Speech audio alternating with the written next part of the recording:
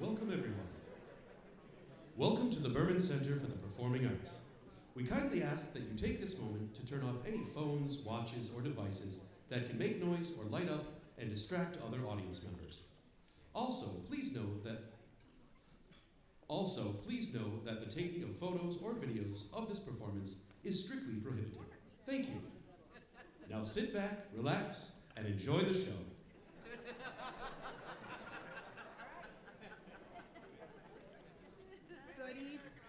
Good evening, everyone, and welcome. My name is Judy Lobel, and I am the Chief Program Officer of the J. It's so wonderful to see all of you here at the J. We're so often asked, what's happening at the J? And I hope you see that this, along with so many other programs, we're offering every day, all the time. This has been a tremendously successful event, and we have another sold-out event coming, our Matzah Factory, next Sunday. If you don't know what's going on in the J, come and see me or any of our staff, have a talk, and I can probably spend 10 minutes telling you about everything that's going on. So we're thrilled to have you. Make sure you get on our email list so you can hear what's happening. Tonight's event is brought to you by SAJE, Seminars for Adult Jewish Enrichment, a program of the J that brings enlightening speakers to the community year-round. SAJE is endowed by a generous gift from Cis Maisel and supported by Carol and Ronald Fogel, Sheri and David Jaffa, Elaine Michael Serling through the J's Pillar of Light program. The J is supported by the Jewish Federation of Metropolitan Detroit. We thank all of our donors and all of you for your support. Thank you to the SAJE committee, and especially to our co-chairs, Leslie Black and Debbie Levin. A huge thank you to our SAJE staff, Naomi Levine, Lauren Johnson, and Steve Kantrowitz. We couldn't offer these wonderful programs without you. And thank you to the J staff, Shelley and Dahlia, and everyone else who helped out with this event tonight. Neil on the speakers. I do want to, so I don't forget, mention that this will be recorded. So if you think that this was a worthwhile program, we will have it up very soon, and you can tell your friends that they can watch it online. And if you contact our department, our office, the SAJE office, they can tell you how to do that. We'd also like to thank tonight's co-sponsors, JCRC, AJC, Congregation Shaarey Zedek, the David Hordacher Organization, and the Zionist Organization of America, Michigan Region. Additional thanks to Eugene Greenstein, Malka Littman, Ronna Ross, Ed Cole, and Linda Cohn for helping to bring this event to fruition. SAJE has a wide range of exciting events over the next several months, including hidden musical gems from Yiddish soundtracks featuring the acclaimed klezmer group Isle of Klezbos and Friends. And that will be Thursday, April 27th at 7 p.m. And it's the opening of the 25th annual Lenore Marwell Detroit Jewish Film Festival, which will run from April 27th through May 9th here in the Berman and at the Imagine Royal Oak. And now tonight's program. Professor Howard Lupovitch earned his PhD in history from Columbia University and is currently a professor of history and the director of the Cohn-Haddow Center for Judaic Studies at Wayne State University. His latest book on the history of Budapest Jewish community was published last fall. He is currently completing a study of Neolog Judaism and is writing a history of Jews of Detroit since 1967. Howard is a popular J-Learn instructor, teaching classes on Jewish history and culture. And by the way, J-Learn is a part of the J.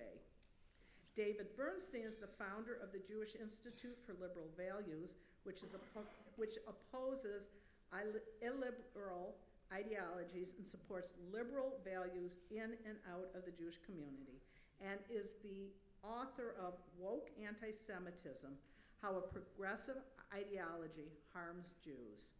He is also co-founder of the Institute for Liberal Values, a consortium of like-minded organizations supporting liberal principles. He's past president and CEO of Jewish Council for Public Affairs and former executive director of the David Project. He spent 13 years at the American Jewish Committee in senior roles. David is a prolific speaker, podcaster, and writer. Our conversational partner is Rabbi Aaron Starr, who serves as spiritual leader of Congregation Shaarey Zedek and has been there since 2008. He is also a rabbinic fellow of the Shalom Hartman Institute's Rabbinic Leadership Initiative. Tonight, we will only be taking written questions. Please write down your question and we will collect them. We'll try to answer as many questions as possible. We ask that you remain courteous and respectful to the speakers and each other, even if you disagree with the point of view. Thank you, and it's now my pleasure to welcome Professor Howard Lupovitch, David Bernstein, and Rabbi Aaron Starr.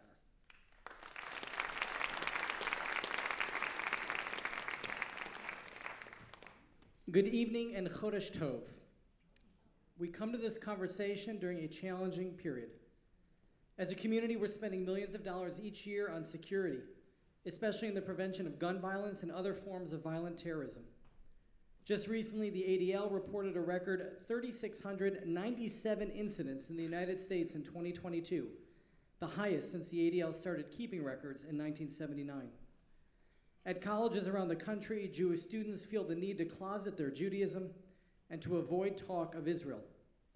And most recently, Bloomfield Hills High School hosted a diversity day at which the guest speaker, an American of Palestinian descent, subjected her teenage audience to accusations against Israel of it being an oppressor and apartheid state, thereby opening a Pandora's box of intertribal conflict in which, from what I hear, Muslim and Jewish students subjected each other to bullying and discrimination. As a sidebar, it is now incumbent upon all of us in the broader community to let the school district go through its processes and to encourage the entire student body to behave with respect and compassion toward each other. We cannot accept bullying against our kids. We also cannot condone our own children behaving in such ways toward others. So this is the climate we are now in as we turn to our point-counterpoint on anti-Semitism and progressive politics. As we prepare to begin, allow me please to offer a quotation from the Talmud. Rabbi Abba said in the name of Shmuel, "For 3 years there was a dispute between Beit Shammai and Beit Hillel, the former asserting that the halakha, the Jewish law, is in agreement with our views, and the latter contending the halakha, the Jewish law, is in agreement with our views. Then a bat kol, a heavenly voice, announced, Elu ve'elu divrei Elokim chayim, these and these are the words of the living God." Our opportunity tonight is to hear from two distinguished scholars, both of whom are committed to strengthening and protecting the Jewish people, and both of whom want to do only what is good and what is right in the eyes of God. Let us give them the respect they deserve, whether they agree with us or not. In fact, I might suggest that each of us this evening listens most generously to the person who offers differing perspectives from our own. This is how we grow, and by showing respect and kindness toward every Jew, this is how we attain real safety and real success for the Jewish people. So let us begin. Given the tremendous rise in anti-Semitism, has the window closed on the golden age of American Jewry? And if so, what is to blame? David, I'll let you take that question first. Given the tremendous rise in anti-Semitism, has the window closed on the golden age of American Jewry? And if so, what is to blame? Yeah, well, first of all, let me say it's just really wonderful to be here. I really appreciate the opportunity to be in conversation with Howard. In doing my recon, I had a chance to watch a video or two of Howard, and I thought, what a thoughtful, menschy guy. And I'm so delighted to be in discussion here. I'm sure we'll find some points to talk about, but in the meantime, I'm really delighted, and it's great to be with all you here. So, has the golden age ended? Look, it is good to be Jewish in America today. By and large, we are safe. By and large, we are protected by the institutions of democracy. By and large, we have rights. By and large, we have voice. By and large, We are one of the most successful diaspora communities in Jewish history. So we have a lot to be thankful for and grateful for. But at the same time, we are facing extreme polarization in this country, some of which has nothing to do with us, but everything to do with us. So if you asked Americans in a survey, as we've done, as the Pew survey did in 2019, what do you think of American Jews? And overwhelmingly, they admire us, overwhelmingly. In fact, American Jews are the most admired religious community in America. That said, at the same time, perhaps because of the unease and insecurity that so many Americans are facing, because of the challenges to our democratic norms coming from both ends of the political spectrum, we have factions that are more radical than we've seen in a long time. We have right-wing extremists who are opposing democratic norms in this country, and we have left-wing extremists as well. And in the conspiracy theories that they hold and the ideologies that are animating them, they are putting us at greater risk of anti-Semitism. And we are now feeling that anti-Semitism. Perhaps this is an opportunity, though, while we're talking about it, for me to say that we shouldn't minimize anti-Semitism coming from the other ideological camp, no matter where we are. In fact, I would argue, first and foremost, we should deal with the anti-Semitism in our own political camp. That is where we're most influential. That is where we have the greatest responsibility.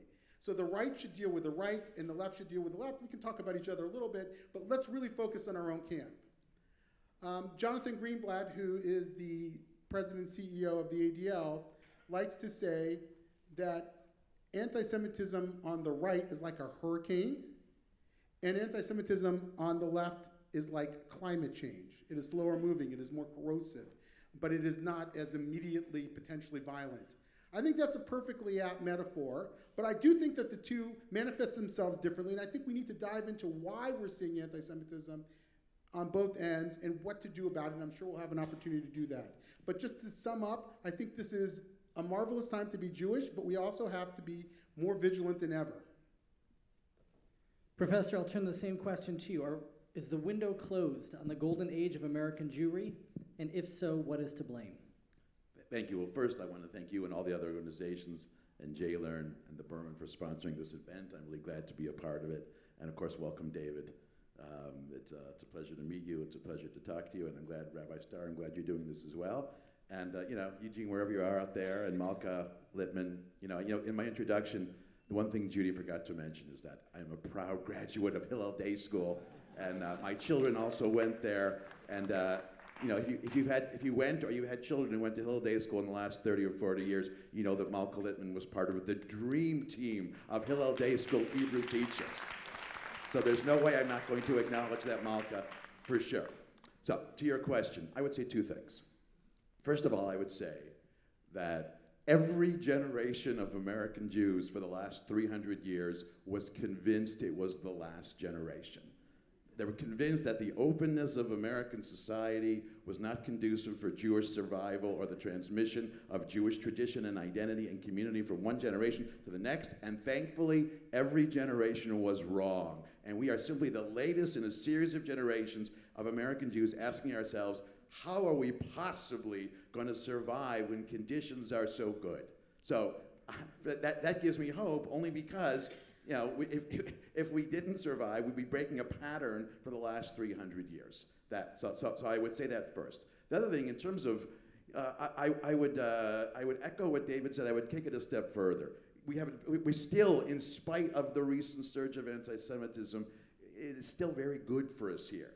This is a remarkable situation. I would go a step further and say that in the second half of the 20th century and the 21st century, we have not only one of the greatest diaspora Jewish communities, but we have a sovereign Jewish state. So in terms of security, in terms of confidence, in terms of just what we have politically, this is an embarrassment of riches that no other Jewish community in the diaspora has enjoyed, since antiquity. Now, as far as the recent surge of anti-Semitism, I would say this, that, anti-Semitism, it manifests itself in a number of different ways. But the common thread between all of these different forms of anti-Semitism, I would suggest is this. Or if you look at anti-Semites, regardless of where they are in the political spectrum or whatever, there are three common threads among anti-Semites. The first is they are narrow-minded. The second is they are extreme. And the third is they are not critical thinkers. It's rare to find someone who is broad-minded, moderate, and a critical thinker who is also anti-Semitic, and I would add who's also racist, or homophobic, or misogynistic, or Islamophobic. All of those things you don't find in broad-minded, moderate, critical thinkers. And one of the reasons for that is that anti-Semitism, like other forms of discrimination, feed on hate and outrage. And if you're a critical thinker, you're able to see through what the bill of goods that is trying to be, that there are those who are trying to sell you. If nothing else, a critical thinker will hear an unsubstantiated conspiracy theory, which inevitably wind up being about Jews, and say, well, that doesn't make any sense. So the goal for us as a community, and this is independent of our political leanings, is just to be as broad-minded, moderate, and critical thinking as we can. So thank you very much. I'm going to pick up on something you said with regard to critical thinking, because I think everybody defines themselves as a critical thinker, right? We might often project on others they're not a critical thinker because they hold these discriminatory attitudes. And so let's take it now to the left, all right? Our focus is now going to be on progressive politics, left-wing anti-Semitism, a lot of whom are self-identified as critical thinkers, a few of whom show up on college campuses. And so I want to head in that direction now, David, if we can. Are progressive politics and woke ideology the same thing? And how would you define them? Yeah, good question. So first of all, I don't think all progressive politics is quote unquote woke. And I'm using it in air quotes, so it should be okay. There are different brands of progressive politics. There are people who are more focused on class-based issues in this country. They might even call themselves socialists, and some of them are actually quite critical of the woke wing of the progressive movement. So what do we mean by woke? It's interesting, I was just having an argument with my 21-year-old stepdaughter about socialism, and something you might want to avoid. But about 15 minutes into it, I realized that we actually did not share an understanding of what socialism was. For me, it was the traditional, the government ownership of the means of production, like the traditional Marxist definition. And for her, it was just being generous in terms of, society's welfare state. And I think that's the case with a lot of terms like wokeism, like fascism sometimes as well, is that different people have different understandings of what we're talking about. Unfortunately for people like me who are critical of what you might call woke ideology, the radical voices on the right are throwing the word around too promiscuously. They're calling anybody on the left they don't like woke, and as a result, it's sort of demeaning the term. And on the far left, you have voices who will discredit any term that you try to use to describe this sweeping social and political reform that they're demanding. And so we need to have a word. If it's something else, maybe Howard, you have a good idea, I'm all in. But we do need a word to describe this ideology. So what is the ideology? What is woke ideology? What do I mean by woke ideology? I believe that woke ideology has two tenets. One is that bias and oppression are not just a matter of one's personal opinion or personal attitude, but are ingrained in the very systems and structures of society. They're like in the air that we breathe. That's one. And the second is that only people with the lived experience of oppression are qualified and have standing to define it for the rest of society. Now, both of those things can be true. It can be true that bias and oppression are systemic. We've experienced it in various countries that Jews have been discriminated against in. Certainly Jim Crow America, was systemically racist. How could you say otherwise? So it can be true that that's the case. It can also be true, by the way, that people who experience oppression know something about it. So as a Jew who's experienced anti-Semitism, I think I have something that people ought to listen to, right?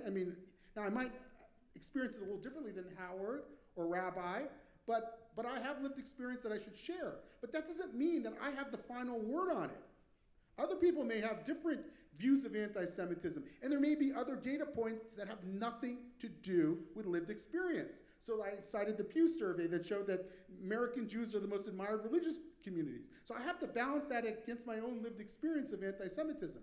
So unfortunately, when you have this combination of an assertion that bias is embedded in the very systems and structures of society, and that only certain people have the lived experience and the qualifications to define it for everybody else, that can be weaponized in a way that stifles dissent. It says, if you don't go along with me and my perspective, then you are acting out of privilege or maybe even racism.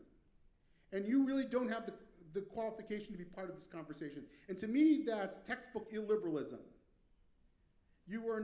You're shutting down that conversation. It also creates this very rigid idea of the oppressed versus the oppressor, and who has power and who doesn't have power. Maybe we'll get into that a little bit. And when you have that, of course, it's very easy to label certain people by virtue of their identity, no matter what they've experienced in life, as being part of the powerful or privileged classes, and everybody else or other people are oppressed. And there's really little leeway in all that. And guess who often is viewed as the oppressor or privileged?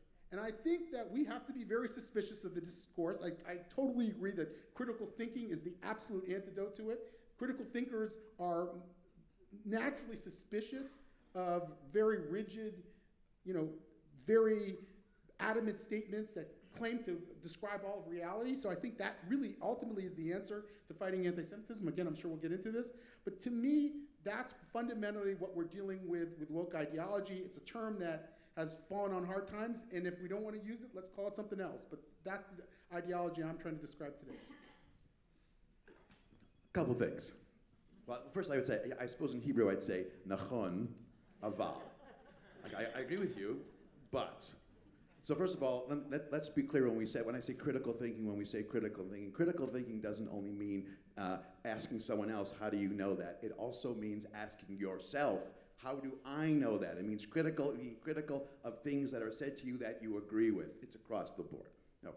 Now, as far as the concept of woke ideology, wokeness, I would first make a distinction. I would make the following distinction. There are no question, there are progressives and there are proponents of wokeness who are anti-Semitic. No question about it. But that does not mean, and is not the same thing as saying that progressivism and woke ideology is inherently anti-Semitic. That simply is not the case. And another distinction I would make, I think that would help clarify it a little bit, is distinguishing an overreaction from a necessary initial reaction. Because yes, there are extreme forms of wokeness, and you've already heard me say it. I don't like, extremism is a problem in any shape or form. But we have to remember that woke ideology, and I would say its precursor was political correctness, they didn't begin in their most extreme forms. They began as a necessary reaction to a problem of language. Now, I'm old enough to remember, in fact, it's interesting, I was having a conversation with one of my doctoral students who's about 30 now, I think, and he was very surprised to hear that when I was his age, or when I was a little bit younger, growing up in the 70s, I was called a kike on multiple occasions. He has never been. Now, I'm sure I'm not the only one who has had that very unpleasant experience, because as words go, that is a very unpleasant word, but I'm also happy to report that I have not been called that word in like 30 years. And one of the reasons for that is that the initial reaction that was political correctness and that was wokeness was removing words like that from mainstream, acceptable, normative discourse. There are people who still use it, but not people like us. It was no longer acceptable. And it isn't just that word. There's a whole list of words that we no longer routinely use.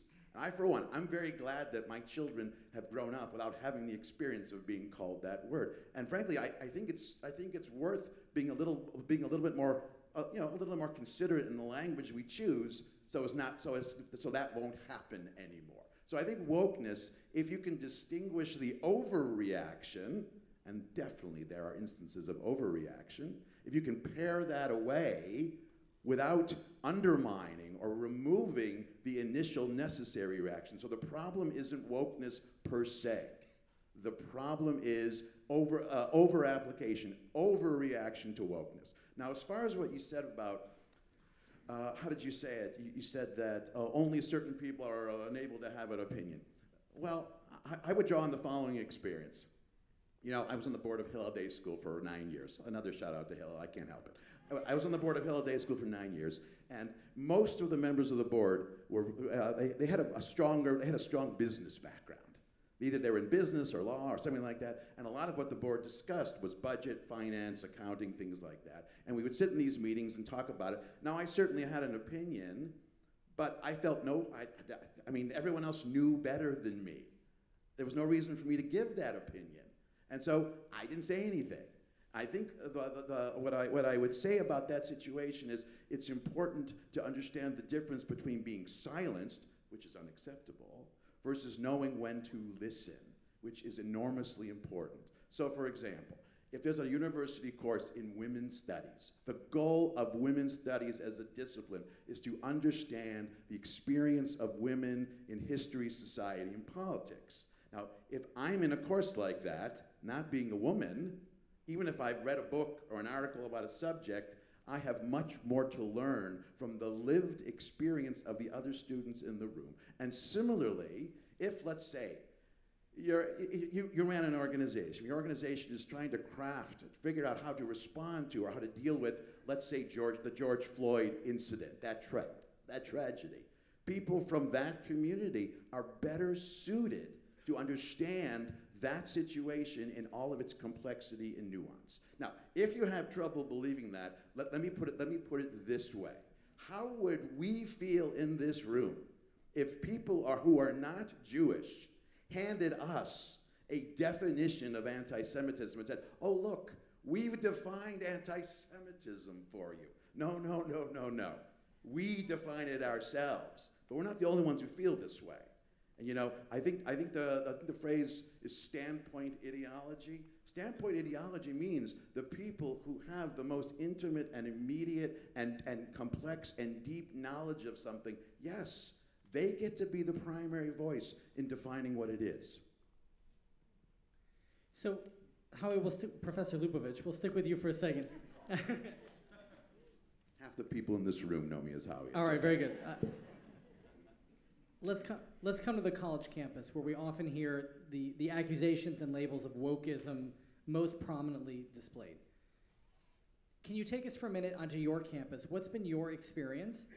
Where do you see progressive politics, wokeness being a real advantage on the college campus, and where have you seen it go too far? That's a great question. Thank you. First of all, this is probably we're gonna drift into talking about Israel in this question, probably, inevitably, which of course is fine. So my campus is unusual. First of all, I teach at Wayne State. I came to Wayne State about 11 or 12 years ago. Wayne State has one of the largest Arab and Muslim student populations anywhere in the country. So I came with certain expectations. I assumed with all these Muslim and Arab students on campus, there would just be shrieing against Israel, and there hasn't been none, but there's been relatively little compared to other college campuses.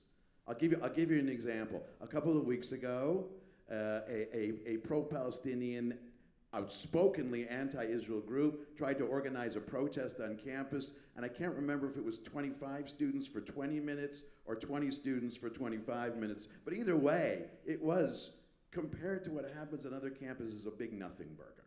Now, the biggest problem we have on campus, and here I will thank my friend and colleague Miriam Starkman, who's the head of Hillel, and she's the one who really knows this, but the biggest problem we have with students is the term is microaggression.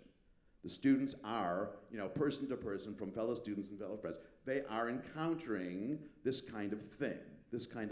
So in terms of this kind of progressive or woke anti-Semitism, its primary expression is criticism, is anti-Zionism. that form of anti-Semitism. That's what we have. And there are students who have trouble with it. It's mostly a problem with students. It's rarely a problem with faculty. My sense is with students, I like students to be able to handle other students. If a faculty member is problematic, that's where, that falls under my job description to deal with that. And make no mistake, if there is a faculty member causing problems, yes, I'm on the case. I'm on the case. Incidentally, I should say parenthetically, that thing in Bloomfield Hills High School, I've been in contact with the principal, and we're going to talk about the possibility of me going in and, that's giving an alternate version of the story to what Hoeda Araf said. But that's just parenthetically. So I think, I'm not going to say that students aren't bothered. There are students who are encountering these microaggressions and struggling to deal with that. So I've had a chance to think about why is it that students on my campus and Jewish students on other campuses are having trouble responding to the microaggressions, or on other campuses, the other forms of these other rhetoric and these other things. And I think it comes down to there's really two reasons. I would say one is the secondary reason and one is the primary reason. So I'll give you the secondary reason first. The secondary reason is there are some Jewish students, maybe many Jewish students, most, I don't know. There are at least some Jewish students who, prior to going to college, we've done a very good job with our children in America for a long time teaching a love of Israel.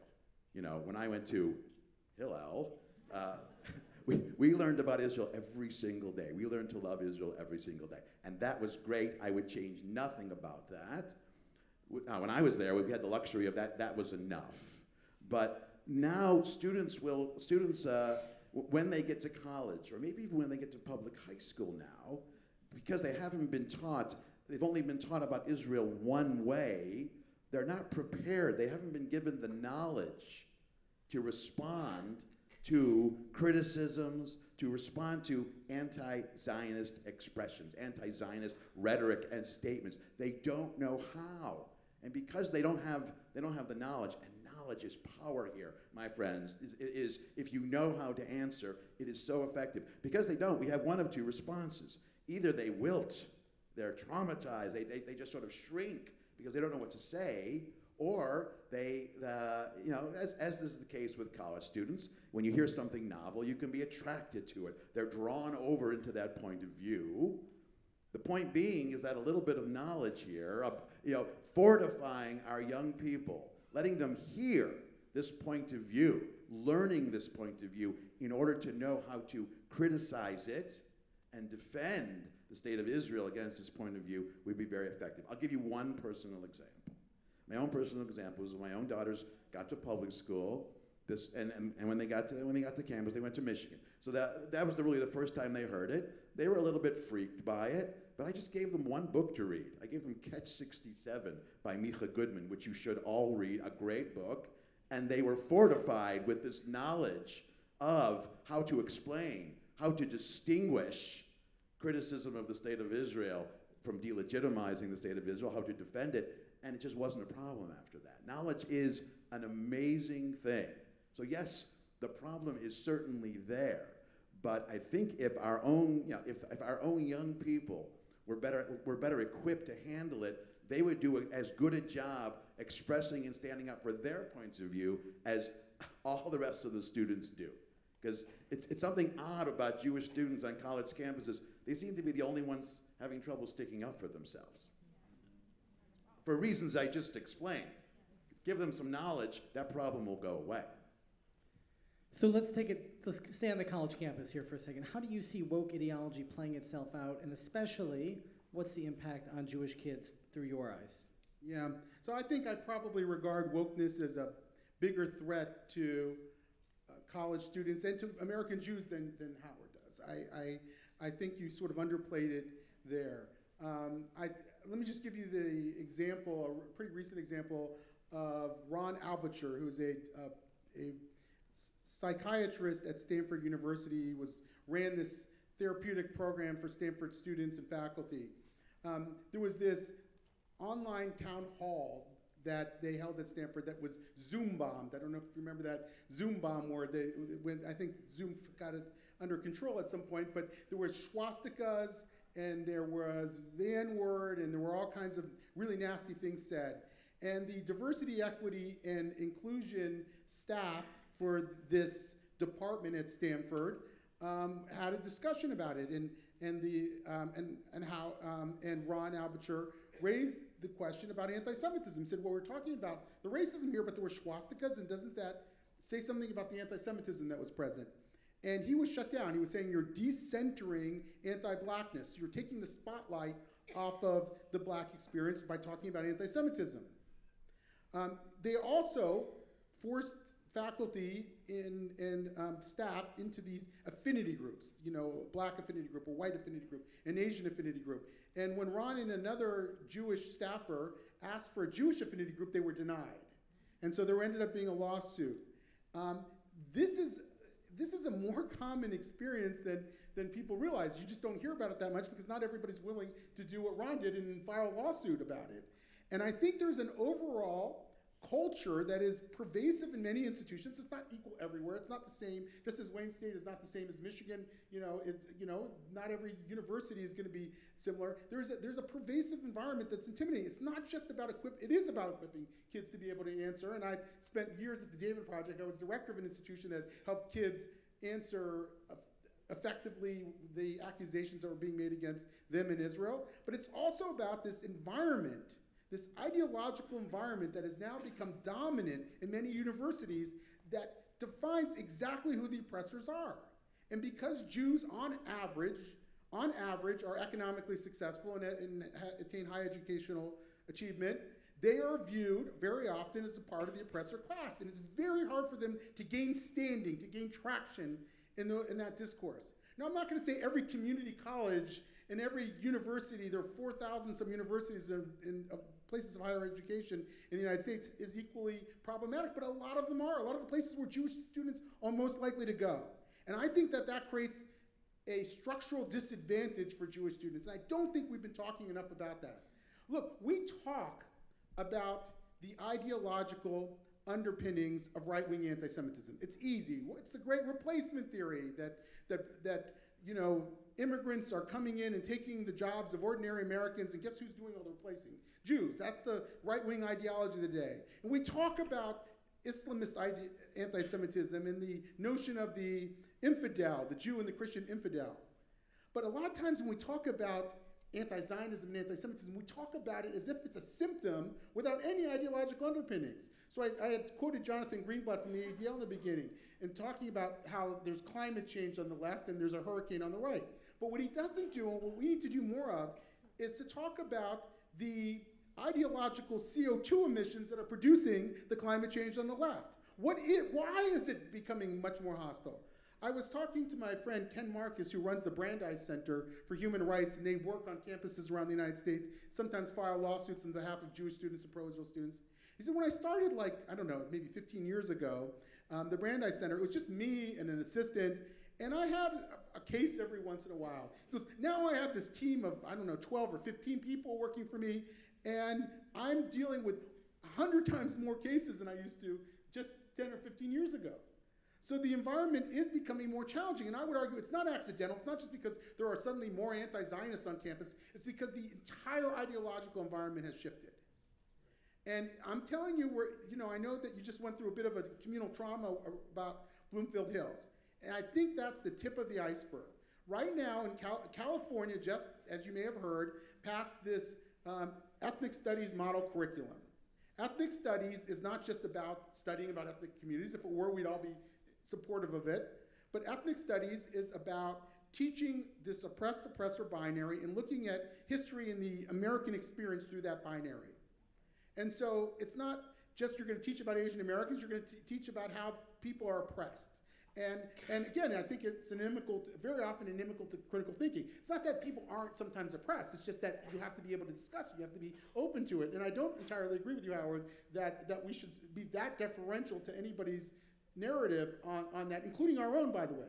In other words, I don't believe that Jews just get to unilaterally define anti-Semitism. I think we have to be in conversation with the larger society. And if we do believe that, then we're not going to be able to criticize anybody else's narrative. That's what liberalism's about. Liberalism's about giving ourselves the spaces to challenge each other and to say, I'm sorry, I agree that you have I'm listening to your lived experience, but you don't have an unqualified right. Now that I detoured a bit, the California state model curriculum in ethnic studies is spreading all over California.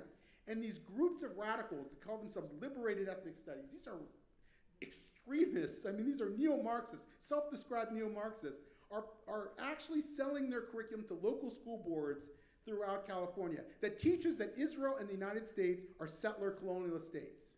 That's what they're teaching. Now, okay, it's in California, maybe it'll stay in California. Nothing stays in California. Not the wives of Orange County or housewives of Orange County, and not avocado toast. It all spreads. And you're seeing radical ethnic studies now in many major school districts around the United States. You're seeing it in places like Minnesota, you're seeing it in Massachusetts, you're seeing it in Boston. The Boston City School District right now is teaching that Israel is a settler colonial state and the United States are settler colonial states. That is spreading. That is an outgrowth of this ideology. This, ladies and gentlemen, makes BDS look like child's play because it is much more widespread. It will be much more widespread. It is conditioning not just college students who are going in the humanities department at Brown about what they think about Israel or whatever. It's teaching the entire US public, K through 12, at an early age throughout the public school systems. They've been doing this, they've been working on this project for 50 years. And so I think we have some really challenging times ahead. And we in the Jewish community have to gain the nerve to push back against this. It's hard to do. It means sometimes alienating some of the people that we worked with, some of the progressive allies that the Jewish community has worked with, that I've worked with. I spent my career building ties to progressive communities. But we have to be willing to stand up for ourselves.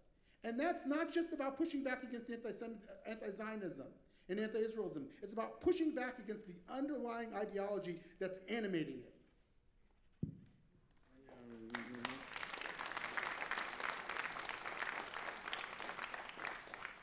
So let me offer an alternative version of what you say without the panic, because I'll reiterate one thing: radical versus not. Yes, extremism is a problem.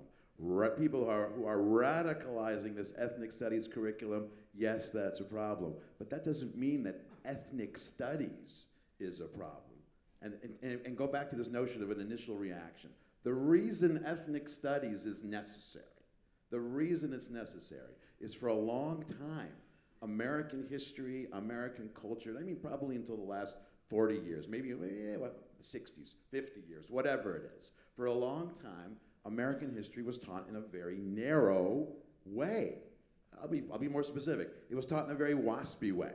From the American history textbook I used when I was in high school, which is just in the 70s, it's pretty recently, you wouldn't even know there were Catholics in this country, let alone Jews or anybody else. In my American history textbook, in the section on World War I, there was one paragraph about the Shoah. So ethnic studies in its proper form is something it's something constructive. And it's not something we should be afraid of. It's something that we should help mold, because ethnic studies benefits us. Because you know it's an example of ethnic studies, Jewish studies. Thank you. I work in a world of Jewish studies, which would be impossible if there wasn't a broader interest in ethnic studies. Until the 1960s, there was barely anything in the way of Jewish studies in America. The only thing about anything Jewish anyone was interested in was the Bible. That was it. So, I agree. These people have gone too far. So what we need to do, first of all, we don't need to panic, and we don't need to feel like we are under attack.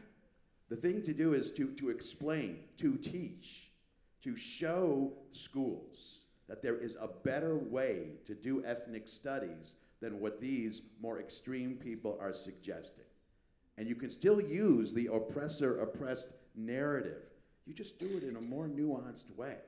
Because there's no question there are people who have been oppressed. I'll give you an example. Now, you're not going to like this example. Some of you are not going to like this example, but hear me out.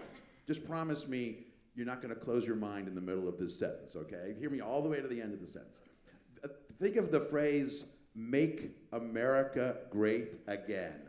okay? There are people in this country for whom that sentence, that phrase, makes no sense because for them, look back at a time when America was great, it doesn't exist. If you're African American in this country, until the 1860s, you belonged to somebody else. You were owned.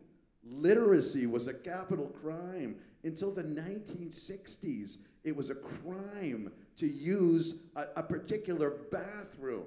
So that phrase is a difficult phrase. That's an example where ethnic studies can modify something. You know, don't take my word for it. You know who really explained it really great? You know the comedian Louis C.K.? He has this great routine about if you had a time machine, he always wanted to have a time machine. Let's say you had a time machine that could take you into the past. If you're white, and especially if you're white and a man, there is no point in the past where you could exit that time machine and not have a table waiting for you. There's no question there is disparity. Now, it's the overreach, you're right. The overreach is a problem. The overreach, and especially when the overreach it bleeds into reducing the state of Israel into some kind of colonial venture, which obviously it is not. But here's where we can also, we slip in a little bit of nuance on these people. Here's where we can set them straight. And it really comes down to, I mean, the way to do this and the way to help people in this country understand what it means to be Jewish and what it means to be Jewish as an ethnic minority is really through the concept of whiteness. You know, I think there's a real misunderstanding in this country about what it means for Jews to be white. So I'm not talking about Jews of color here. That's obviously a separate story. But 90% or so of Jews are white. We identify we are white. And we benefit from the privileges of being white. Let's make no mistake about that. But, and here it's the but people don't understand. First of all, we come pretty recently from a place, Europe, where racial divides was not defined by skin tone, because there were no people of color, or very many, in Europe prior to the 20th century. So in Europe, which is not that long ago for our families, a couple of generations, Jews were the quintessential outsiders, and racial difference wasn't defined by skin tone, it was defined by hair and nose and ears and whatever other physiognomy about Jews they used. So we were the outsiders there. Here, though, it's a little bit more complicated. Here, yes, Jews are white, but let's be honest. First of all, our whiteness is relative and our whiteness is situational. What do I mean by that? You know, if I'm in a neighborhood where it's mostly people of color, I'm white. But there are certain neighborhoods in this country, well, when I was growing up, it was called Grosse Pointe, where I wasn't really white, because to be white, you have to be Christian. Really, you have to be Protestant and of Anglo-Saxon origin. And in that situation, Jews are not white, but Jews look white. And it's easier for Jews to pass as white. Now, that's a subtle distinction that is lost on most people. The difference between Europe and America and the situational and relative whiteness of Jews in America. Now, if we can teach other people that, then we can have Jewish identity included in DEI discourse. Jewish identity becomes part of ethnic studies, and anti-Semitism will be recognized as a form of discrimination, just like other forms of discrimination. Now you're wondering, can we possibly do that? Is that just a pipe dream? Am I just being a crazy idealist? I would say no, because we've already had precedent. We've already done something like this. In the last 30 or 40 years, we taught this whole country what the Holocaust is. Nobody knew about it before, very few people, but now it is something that people routinely know. And you're gonna say, yeah, but now there are all these young people who don't know, because we have to keep doing it. But we've done it before. This is a matter of just simply explaining. And I'm sure we can talk about this specifically with respect to Israel as well. Yeah. So first of all, let me say that I agree that you can do a constructive, inclusive ethnic studies that, in fact, my organization is working with others in Multi-Ethnic Coalition to set up a new institute for, I think we'll call it inclusive ethnic studies, that tries to actually promulgate this alternative model. So I agree 100%. I believe in diversity. I've been doing this work my entire career. So of course we should be able to teach our kids about how others live. It's more dire, I think, Howard, than you realize. I mean, this is spreading quickly. A little bit of panic might go a long way here. This is spreading. I mean, and I think we have to take it serious. And I think, unfortunately, too many organizations haven't really embraced this challenge. And they're worried and they're nervous about it, and it is spreading. And the problem is they have such a head start on us because the people who are doing ethics studies are not doing the version that we would probably both love our children to learn in. They are organized. They have institutions already. They're doing teacher training. We know what the teachers are being trained in. And so we've got to catch up, and we've got to catch up very, very quickly because this is an oncoming train. Now, whiteness. So my colleague, Pamela Paresky, likes to say that when whiteness was considered a moral good, Jews weren't white. But when whiteness is considered an unmitigated moral evil, Jews are white. Look, I reject it. I think it's a total social construct, and I don't think it has the power that people are attributing it to it. Of course, does whiteness in certain circumstances and contexts give us certain advantages? Yes, that is absolutely true, and certainly in various parts of times in history that's been absolutely true. Is it always the case that being white is a privilege and being black is a form of oppression? Is it always the case that being a male is a privilege and being a female is a disadvantage? Is it always the case that being cis is an advantage and being trans or gender nonconforming a disadvantage? I think no. In fact, I think it's more complicated than that. I think oftentimes our ethnicity or our gender or whatever have very little to do with the way we're walking through life. Sometimes they do and sometimes they don't. And I think it's a very, very rigid ideology that sort of holds out privilege as being this sort of, you've seen it mapped out on, I don't know if you've seen these mapped out on these triangles, right? The pyramid of privilege and who's at the top and who's in the middle. And that lends itself to Jews who are the most hyper white of white people because we're on average do better than anybody else on average on SATs or on economic metrics and the like. We are going to be put, whether they do it explicitly or not, on that pyramid of privilege. And I don't think, it's not even true. It's not true because we don't always have privilege attached to our identities. Sometimes we do, sometimes we don't. And I don't think that's the kind of discourse that gets us from here to there. What do you think the very poor white kid is feeling in Steubenville, Ohio, whose dad lost his job 30 years ago, has very few economic opportunities, and is living in an opioid-infested area? What do you think that they're thinking when they're told that they have white privilege, when they hear that construction, when they hear it on Twitter, when they see it on MSNBC or wherever else? What do you think that does to their voting patterns, by the way? And you know what they do? You know who they look at? They look at the people saying that as the white supremacists. They're sticking it to the man, and that's the man. And I'm saying it doesn't expand the scope of empathy. We can, yes, acknowledge, of course, that America has a racist past and a legacy of racism. And of course there's still racism in America. But to sit there and be fixated on who's on privilege and who has it and who doesn't and how much of it we have and how much we don't. Yes, personally reflect on that. Personally reflect on what advantages you've been given in life. That's a very healthy thing to do. But to sit there and go along with this discourse that assigns it to certain groups, I think is a recipe for anti-Semitism, and I think it undermines the American idea. Let me just say one more word.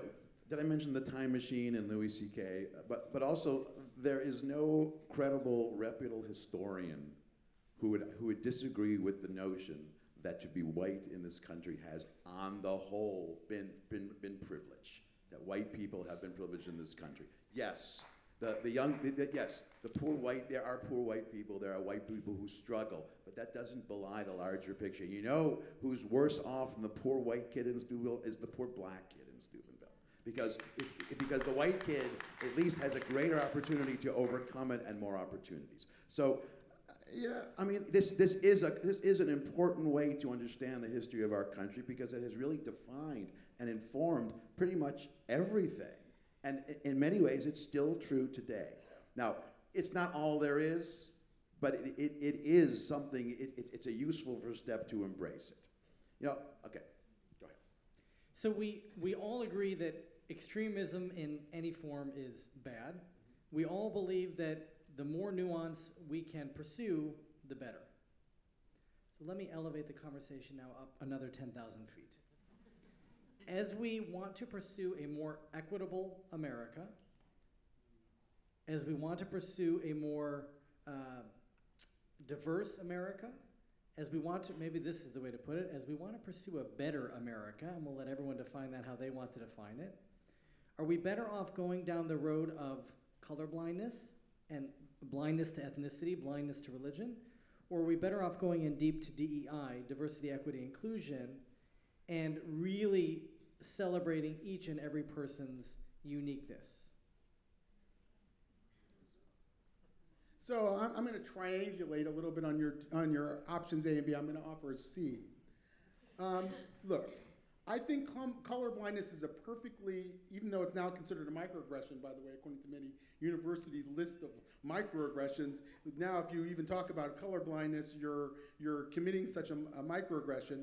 I think it's a perfectly legitimate aspiration, and I don't think the racial classification systems that we've adopted out of necessity over time are actually working for us very well now. And I think at some point, I would hope that we all can move toward a post-racial reality, and that no one should be punished for saying that that is an important aspiration, an important part of the American dream. And of course, we are different. We are diverse. There are different groups, and I want to celebrate my Jewishness, and I want Asians to be able to celebrate their Asianness, and I want Black people to be able to celebrate their tremendous cultural contributions, and I want Latinos to be able to do the same, and I want us to be able to be in conversation with each other. But I don't think that DEI, diversity, equity, inclusion, the way that it's often done, not always done, but the way that it's often done is doing that. And again, I think that it's the overlay of this oppressor binary that gets in the way of that. We can have conversations about ethnicity and about what it means without prejudging the outcome, without saying who's oppressed and who's the oppressor, who's privileged and who's not. I don't want my kids to be taught by any teacher that they're privileged. I don't want them to be told that they're also oppressed. I want them to be engaged in open conversations. I want them to read Ibram X. Kendi, and I want them to be able to read John McWhorter. John McWhorter is a Black intellectual from Columbia who's very critical of Ibram X. Kendi, who wrote How to Be an Anti-Racist. I want my kids to struggle with these ideas, not be told what to think. And as soon as you go down the path and saying who has privilege and who doesn't and whatever, you are already prescribing precisely what people must think. And I'm not even sure I would disagree with you all the time. In fact, maybe I'll agree with you more than I'll disagree with you. But it's still inimical to critical thinking when we're telling people who has privilege and who doesn't, and why, and where, and how. And so I think the kind of diversity that we need in this country is one in which people can have open conversations. It's based on the liberal proposition of free exchange of ideas. It's based on the Jewish proposition of machloket l'shem shamayim, arguments for the sake of heaven. And if you ask me what is most necessary for this country and what is most necessary for our community, it's that we restore our ability to have really good arguments like the kind that Howard and I are having today. And if you ask me what is the role of the Jewish people in this age, what could be our light unto the nations, it would be to create spaces like this in other communities. Maybe Howard will take this as a roadshow or something. And show people how to disagree agreeably. Maybe that's the Jewish role in American society. Howard, before you answer, we want to give people the opportunity. If you have a question, please raise your hand. We're going to collect them as you answer, if you don't mind us doing that. So we'll have some questions from the audience. Can I talk while they're doing it? Please do. Okay. Just to clarify, Howard, if you have your question written down, raise your hand, and they'll collect the written down question and then bring them up. So first of all, let me address the last thing you said first. Yeah, constructive debate. Good constructive debate, civil discourse. Yes, absolutely. And I would say, I'll brag a little bit. We Jews, we're better at it than anybody else because we've been doing more of it than anybody else. You can't look at a page of the Talmud without some good constructive debate. I mean, machlochet l'shem shamayim is something we do all the time. I mean, not just in the Talmud. Come on, how many debates have you had today with your own family or friends? We do it very well. Absolutely, absolutely. Now, as far as what you say about privilege, and what was the original question about DEI? Was there another part of it? Versus colorblindness. Oh, right, the colorblindness thing. So, first of all, as far as what you say about privilege, I think it's important to acknowledge the privilege, but there is a way to acknowledge it without turning it into, rather than turning it into some sort of vice, to turn it into an incentive, to turn it into a call. Yes, the people who are defined as privileged, acknowledge it, recognize it, and also understand the responsibility that comes with it. If you are one of the haves of society and not the have-nots, you have a responsibility to help others. That is a core Jewish idea. It's on every page of the Nach section of the Tanakh, helping those who have less. So yes. Now, in terms of colorblindness, that's a great question. That's a great question. And I'm not sure I exactly know the answer to it, because I think aspirationally, it would be nice to live in a world where we could just, where it didn't matter. We didn't have to pretend we were all the same, where we could just describe these differences freely without consequence. But that's really only possible once there are no longer any consequences. Because who you are and how you look, it matters. It still matters. Maybe it doesn't matter as much as it once did, but it definitely still matters. You know, I can't remember, it was a political commentator. Actually, there were two commentators talking, and one of the points they made is, if you're African American, let's say, and you're in a store, before you leave that store, you're gonna know exactly where the receipt for what you bought is in case you need it. And I never think about that. I don't worry that when I walk out of a store, I might get pulled aside and be suspected of committing a crime. That is privilege, and I acknowledge it, and I'm grateful for it, but it also means that is my responsibility to help others get it too, to extend it to others. Now that is also, believe it or not, what I just said, I didn't make that up, except the part about the receipt. I was basically paraphrasing John Stuart Mill, one of our classic liberal thinkers. Incidentally, I was also paraphrasing Sir Edmund Burke, who also believed that the haves of society have a responsibility. Of him, it was a moral duty to help others. So colorblindness, I don't think we're ready. It would be nice if we were ready for it one day. Now, DEI is another interesting one as well, because DEI is a great idea. At this point, I think you have a point where it's in the hands of the wrong people. DEI needs, if it could be stripped of the anger, the outrage, if it could be stripped of, it could be something less urgent, if it could be handled with a little bit more, more incrementally, I think it's something that could be very, very effective and has been very effective in some place.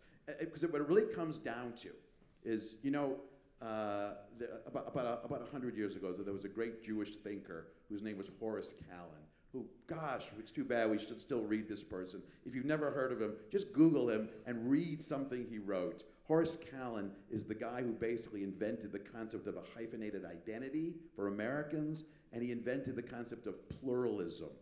He defined pluralism as democracy for groups, because there's one notion of, the basic liberal notion of individual civil rights is all and good, but let's be honest, there are differences in the way groups are able to appreciate that. Now, the other thing it really comes down to, and I think what DEI should really focus on, is not making everyone exactly the same.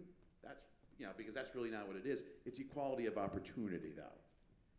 If we had real, true equality of opportunity in education, in employment, in housing, in everything, a lot of these problems wouldn't seem as urgent and pressing. So Howie, before you put your mic down, you had brought up, especially on the Wayne State campus, but we know it exists on every campus, right. Now it exists everywhere, this tension between anti-Zionism and anti-Semitism. Where's the line? The line. I love defining this line. Here's what I would say. Here's what I would say. First of all, anti-Zionism is anti-Semitism. Let's just agree on that point. Okay. Here's how I would say it. David, you tell me if this makes sense. Obviously everybody, but David's he's gonna talk next. I want everything to make sense. I think if you start from the premise that the state of Israel has the right and must exist as a Jewish state which is democratic and secure, if you start from that premise, then any criticism of Israel is fair game as long as you start from that premise. By the same token, if you start from that premise, you can even be supportive of nonviolent Palestinians as long as you start from that premise. And what it comes down to is this. What it comes down to is criticism of the state of Israel, just as criticism in and of itself, per se, is not anti-Semitism. Where it becomes anti-Semitic, because remember, anti-Semitism is singling out Jews in certain ways. That's basically the essence of what anti-Semitism is. And singling out the Jewish state is also a form of anti-Semitism. So the core argument of anti-Zionism, and the problem is not the criticism. The problem is is when you go beyond the criticism to say, and here's where the line is, that the state is illegitimate because of the things that it does. What I would say to people who say that is, what I have said to people who say that. For example, what I would say to this person who spoke to the students at Bloomfield Hills High School, or what I will tell those students, is that, you can say the state of Israel is illegitimate. If you want to say the state of Israel is illegitimate because of what its policies and what it's done and how it's treated the Palestinians, you can say that if and only if you hold every other country in the world to the same standard. And let's be honest, there is no country in the world that can meet that standard of legitimacy, including our own, including Canada, including even the really nice countries. No country in the world could withstand the standard of if you've done something, if you violated rights, you're illegitimate. That's where I draw the line. It's delegitimizing the Jewish state without delegitimizing every other thing. Now, it is possible to say the state isn't legitimate. The example that always comes to mind for me is Cornel West, who is a severe critic of the state of Israel, who says it's an illegitimate state, but he does say those things about every other country in the world that violates human rights, including this one. If you're willing to, in the singular case that you're willing to do that, fine. But most anti-Zionists are not, so sorry, you're anti-Semitic. There's really just no way around that. Anything, David, you want to add to that? I'm trying very hard to find something that you said I disagree with, but I couldn't. You're allowed to agree. You're allowed to agree. So you could have said the same thing if you had gone first. It's because it's so obvious. I'm going to make a statement now that only rabbis can make to other people, but we never will receive it ourselves. I'm mindful of the time, so we're going to have to keep the answers on the shorter side. Right. Never applies to rabbis. Can you talk for a minute about the role that social media has played in exacerbating radicalism and especially woke ideology today?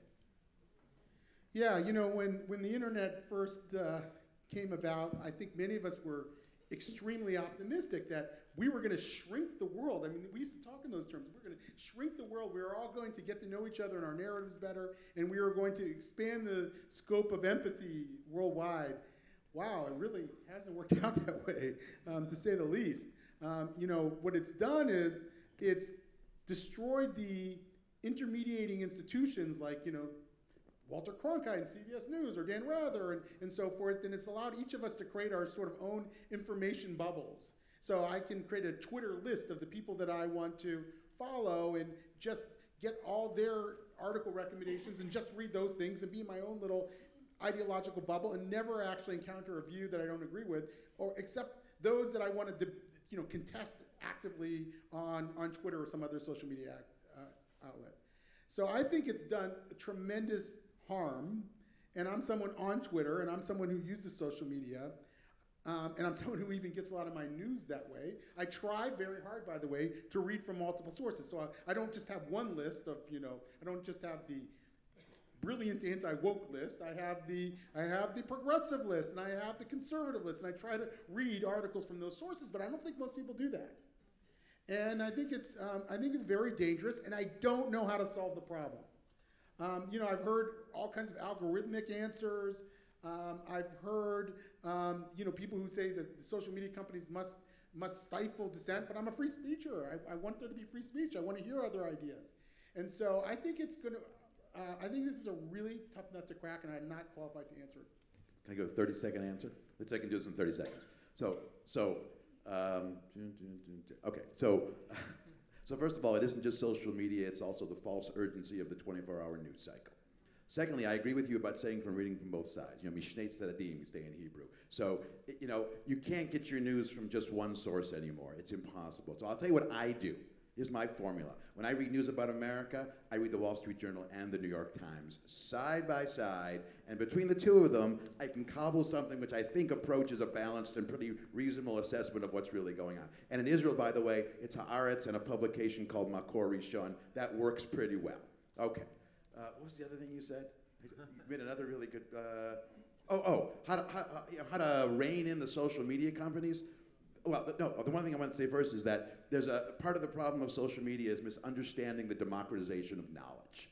This is one of the unintended consequences, because the democratization of knowledge means equal access to knowledge, but what it's come to mean is that every opinion is as valid as every other opinion. And here I will quote Edward R. Murrow, who said, "It is ridiculous to assume that for every issue, both sides are equally valid." And moreover, if you have someone who's got real knowledge and expertise debating with someone who is just a blogger in their basement, those two opinions are not equal. And the democratization doesn't mean everyone has equal say in everything. There is such a thing as knowledge, wisdom, experience, and expertise. Now, the solution to it, I think, I know, it'll be 40 seconds. The solution to it is a pretty straightforward one, and simply hold the social media companies to the same standards and practices that other media are held to: television, books, radio.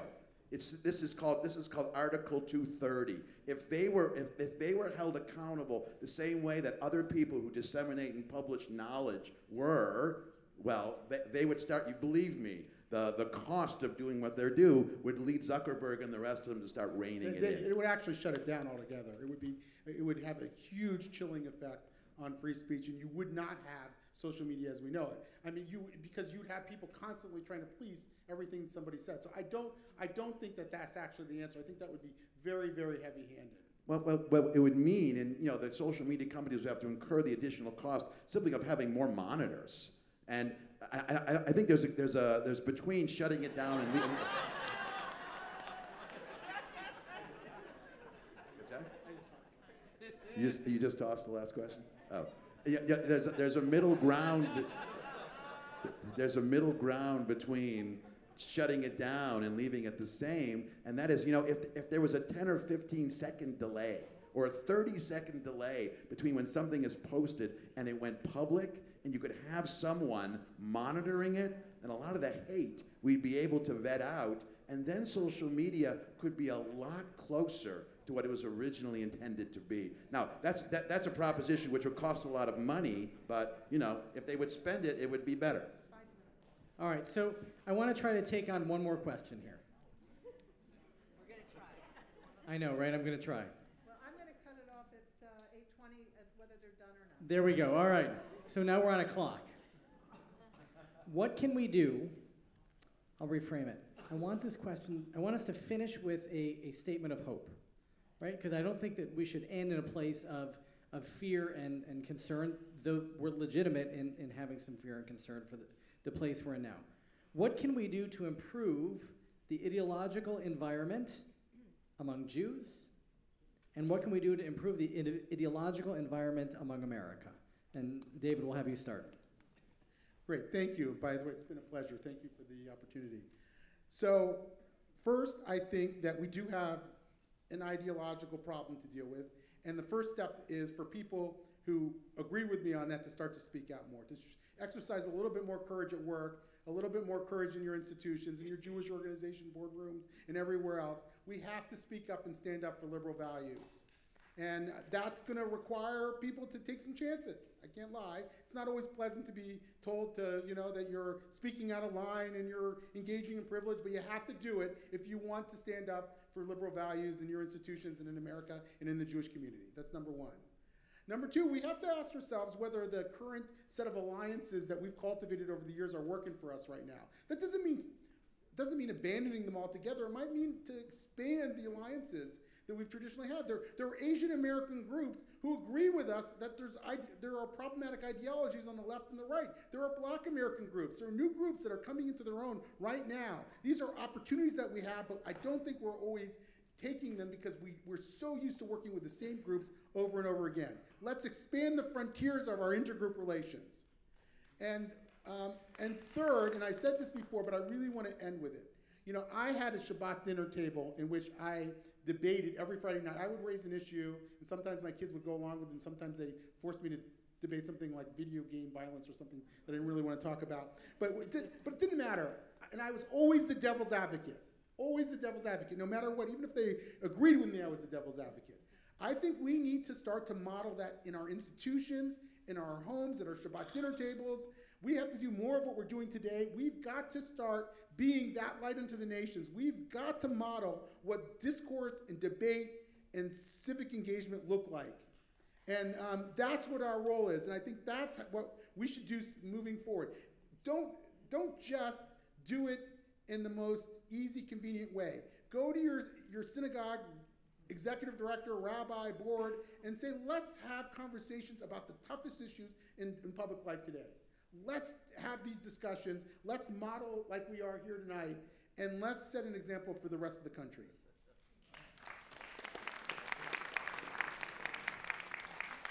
I would say, this will either be three or four things. I would say call out extremism wherever it exists, and also point out to extreme representatives of a particular ideology or movement that they are distorting and they're betraying the pure motives of whatever that movement is. That's first. Secondly, like I said, arm our children with knowledge. The more knowledge they have, the more they can stand up, then they'll be able to engage, and also they'll be able to engage in a civil and constructive way. But also, the last thing I would say is the most effective answer to a one-dimensional point of view, regardless of what that one dimension is not another one-dimensional point of view. The most effective weapon, the most effective tool against one-dimensional narrow-mindedness is complexity, nuance, context, perspective. So I want to end with words of sacred scripture, but first let me thank you, Professor Lupovitch. Thank you, David Bernstein. This has been wonderful. A huge thank you to the J and to Judy Lobel and everyone involved in organizing this special event.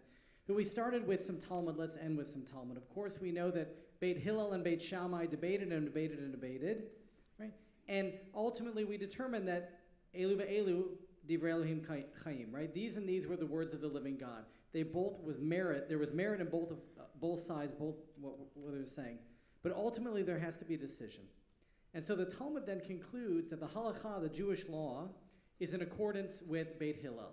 We'll give another shout out to Hillel there, right? Why? We don't have the Shammai Day school I didn't go to in town, Shammai right? Day school. So why was the halakha in accordance with the school of Hillel? And the answer is because they were kind, because they were humble, and they always cited the other person's perspective first. And I think that is a good model for all of us to follow in our conversations. Thank you, everybody. Back to you, Judy. Thank you. And I want to say, as Howard was talking about educate your children, educate yourself as well. There's lots of opportunities to continue to learn.